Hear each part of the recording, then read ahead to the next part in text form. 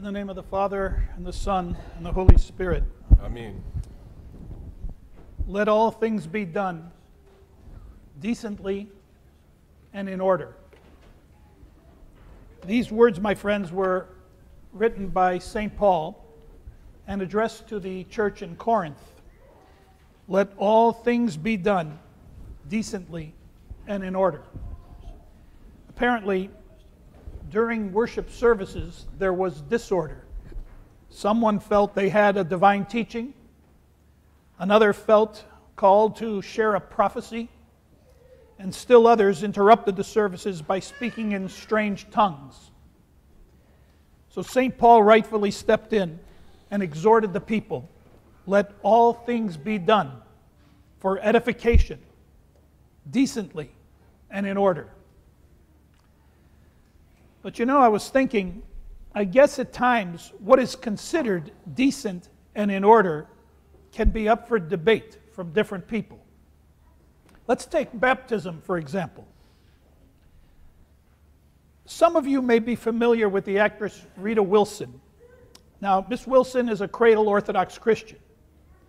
30 years ago, she married the famous actor Tom Hanks, who eventually converted to Orthodoxy himself. And I think it was this couple that was on the Tonight Show, and they were, it was a clip about the baptism, describing the baptism of their first child. The Hanks family, on one side, was in horror, watching from the pews as this traumatized child was undressed, covered with oil, dunked into a strange font 3 times, poked at with chrism on the eyes and the nose and the mouth, and then this bearded, person with robes comes in with scissors and starts chopping off his hair. All the while this was going on, the Wilson family on the other side was all smiles with cameras in hand and, thinking it's all adorable. So what is decent and in order? And what about the expressions of orthodoxy from different cultures around the world? It's interesting how our little orthodoxy respects the culture that she is in. Our Eritrean community, for example, who occasionally use our facilities for their worship services. I don't know if you've ever attended their services, but I have never seen such culture, such vivid color, inclusion of everyone, dancing to drum beats, singing, young and old, amazing, unbelievable sight and sound. An amazing experience, a lot of moving parts. So indeed, in some cases, who is to say what is decent and in order? Well, I must tell you that no matter what culture you are, in Orthodox worship, there are 2 liturgical actions which are not subject to interpretation. I am specifically referring to the small entrance with the Evangelion, the gospel, that small entrance, and then of course the reading of the gospel, where there should be attention.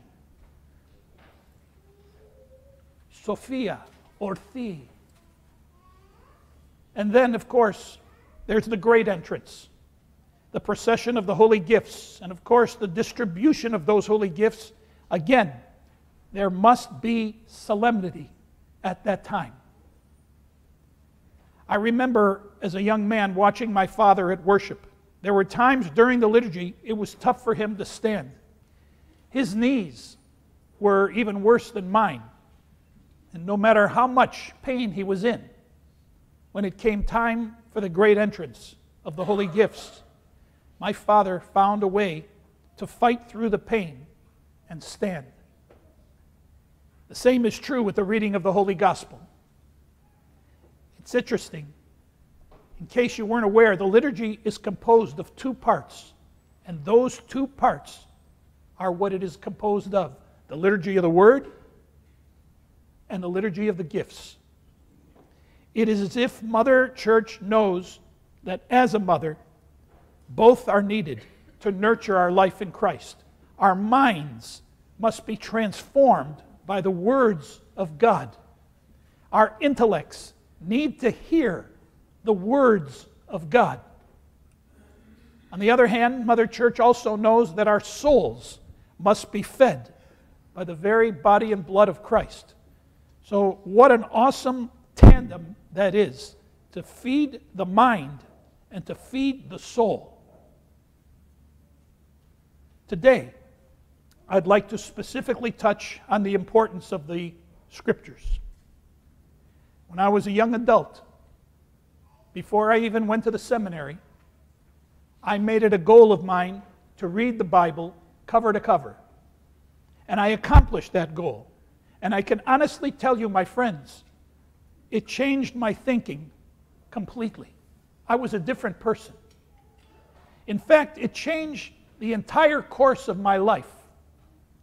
A similar thing happened to a young adult named Antonios. While at liturgy one day, he heard the hierarch read the assigned gospel that day, which coincidentally happened to be the one we heard today.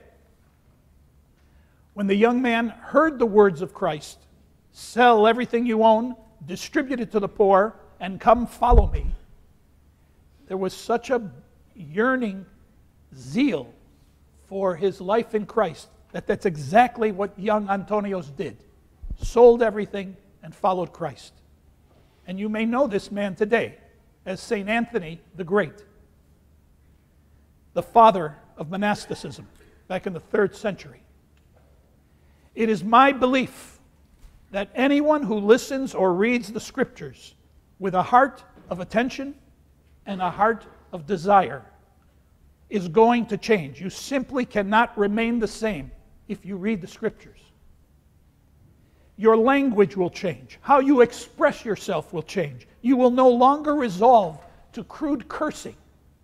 Your understanding of others will change. You'll think twice before you judge others. There will arise in you a struggle to see the pain of others. No matter what they're doing, you see their pain rather than their sin. Just a multitude of change. You know, it's funny. I was going to quote for you here at this point about the Holy Scriptures. I found a perfect verse in the Bible that Protestant preachers use, and they sound so powerful. And I was going to capture that verse and tell you how important Scriptures are. It's from Hebrews 4:12. I was so ready to say this. I wanted to sound like a fiery Protestant preacher. As a matter of fact, I'm going to say it. For the Word of God is living and powerful and sharper than any two-edged sword, piercing even to the division of soul and spirit, of joints and marrow, and it is a discerner of thoughts and the intents of the heart. A powerful argument for the strength of Scripture. But there's one problem that I didn't know until I did my research. When St. Paul was referring to the Word of God here, he was not referring to Scripture. He was referring, rather, to Christ himself, o logos tou theou, the Word of God. Not the words of God, which is Holy Scripture. So, I couldn't use that. But nevertheless, my friends, there is no shortage of the efficacy of the Bible according to the Fathers. The Scriptures are a medicine chest with remedies for every human ailment. It provides hope for all our griefs and troubles. It helps us to bear difficulties manfully. Does your wife provoke you? Does your son grieve you? Does an enemy plot against you? Does a friend envy you?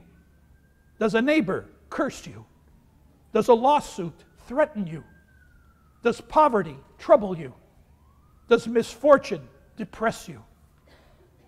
Because conceit and Desperation and compulsions and discouragement and grief surround us, my friends, on all sides.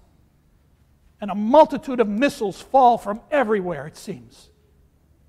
But Chrysostom says we have a continuous need for the full armor of the Scriptures. It is a great means of security. And without it, we betray our salvation. Without the Scriptures, without knowledge of the Scriptures, if we are ignorant of the Scriptures, we betray our salvation.